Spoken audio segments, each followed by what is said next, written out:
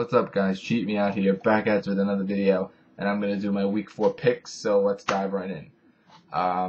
The Jets at Buffalo. I'm going with the Jets, but Buffalo might pull an upset. Never know. Nah, I think the Jets are going to win it.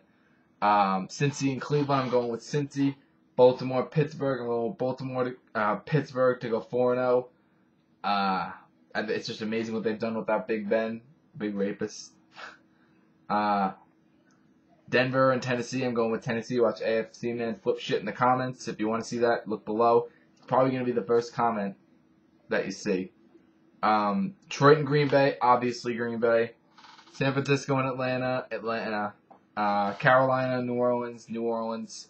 I kind of hope New Orleans wins because I want to see Panthers Guru or Sling Blades face. So, Seattle and St. Louis, I'm going with Seattle. Indianapolis, sorry about that, and Jacksonville, I'm going with Indianapolis. Houston and Oakland, I'm going with Houston.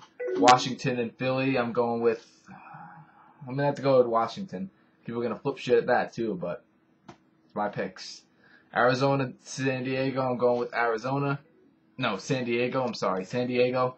The Sunday night game, the G-Men versus the Bears. The Bears. I'm going with the Giants. The G-Men. People are calling me homer for picking the Giants. I just feel they can win. I don't feel the Bears are a 4-0 team. You call me homer, you're just making yourself look like a retard. Like an idiot. Alright? So, AFC Man or anything like that saying that's a homer pick. I don't think they can be a 4-0 team. I think we can pressure the quarterback. And New England and Miami, I'm going with the Pats.